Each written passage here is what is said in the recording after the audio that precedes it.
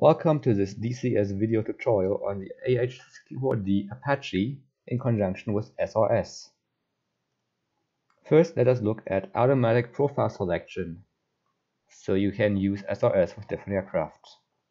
To use it, you have to select Auto Select Profile for aircraft to be on, and then you have to create a name profile labeled exactly how it is named in the game.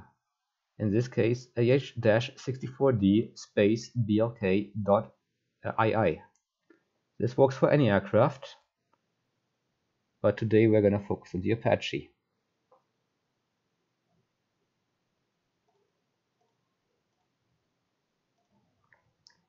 Next, we're going to cover the controls. Let's select our profile. So the settings we are changing are corresponding to this profile only. And the controls we need are push to talk PTT and special intercom select and push to talk. One is transmitting on the selected radio, the other one is transmitting on the intercom. You do not need any radio 1 through 10. You don't need any of these frequency adjusts. You don't need toggle guard or anything else. You only need these two buttons. Unlike, for example, the A10C, which has 3 radios, and each radio is selected by a different button on the HOTAS. We only use 2 buttons for the AH-64D. To use this, you need to disable Always Allow SRS hotkeys, and you need to enable Allow in-cockpit DCS controlled push to talk.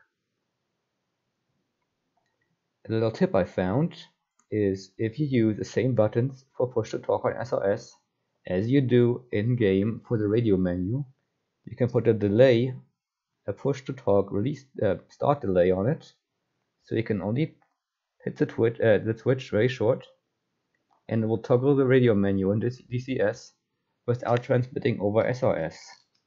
This is very handy if you use the same controls for that. Everything else is per preference. I prefer to have the radio on one ear and the intercom on the other ear. But that is preference.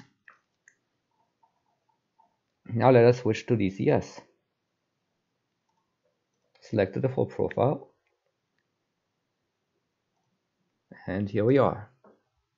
I'm not selecting anything in SRS right now. I'm just going to take this Apache, start briefing and fly.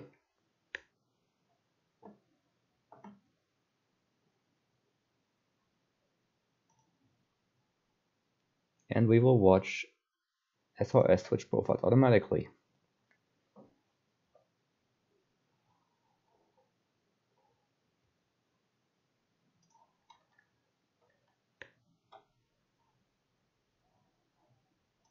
That is, if I were connected.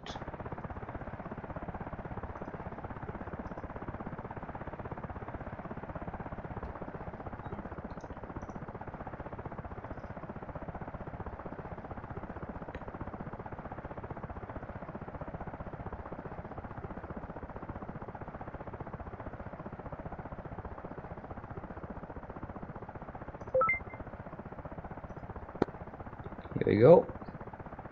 You might have heard the transmit start sound. That is because we are currently on hot mic. Allow me to show you. Over here is the radio panel. And there's the ICS switch or the intercom select switch. Hot mic is hot mic.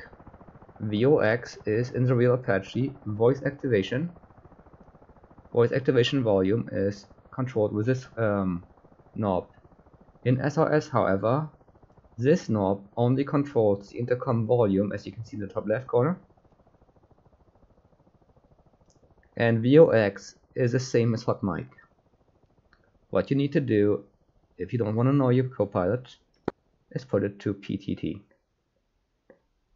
Then you can only transmit over the intercom by pressing the intercom special intercom select and push to talk switch as outlined in SRS controls, like so. Let us turn on the SCARS circuits and get ourselves some power. Close the door so we can do some radio work. Radios require the APU or any generator to be on, otherwise this will be all zeros and the radios will be off. You can toggle the hydraulic failure. Thank you. You can toggle the SRS over the LA with left control, left shift, escape, turn it off, turn it on to this window mode. You can now drag and drop this window around to this short version, or I prefer this long version. This long version shows you the selected frequencies, the selected volumes, and whenever someone is transmitting, it will also display the name if it is enabled on the SRS server. To control the volumes, you have these 5 knobs up here: VHF, UHF, FM1, FM2, and HF. Also, this volume is multiplied with the master volume. So if you turn the master volume all the way down, you get nothing. So make sure it's always someplace other than 0. Here is the Eufd. Let me get the ayats out of the way, there we go. On the top you have your warnings, caution, and advisories, and here are your radios. The very left shows you the selected IDM, the integrated data modem. Your integrated data modem is the hollow diamond. The other crew station's data modem is the diamond. If it is the same, they overlap to form the square. IDM is not currently implemented in DCS. The left arrow shows your selected radio. The right arrow shows your co-pilot selected radio. This will always be the case.